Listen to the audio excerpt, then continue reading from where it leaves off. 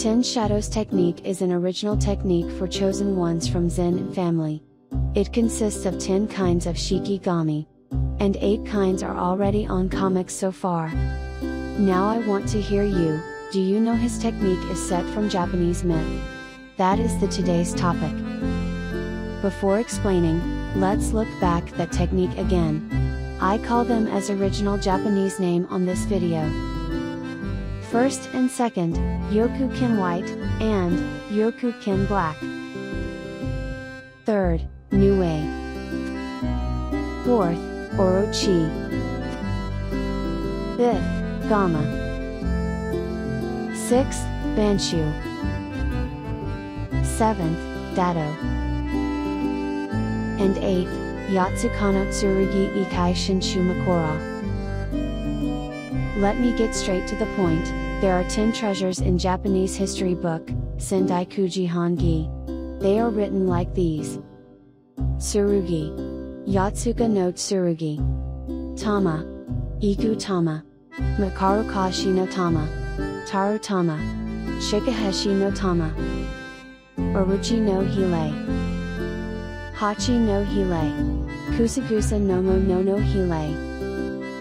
Okatsu Kagami. Hetsu Kagami. These treasures have their own symbols. And of course, they are on Megumi's shikigami. Yoku-ken white, Shikaheshi no Tama. Yoku-ken black, Taru Tama. Banshu, Hetsu Kagami. Gama, Okatsu Kagami. Orochi, Iku Tama. Makora, Yatsuka no Tsurugi.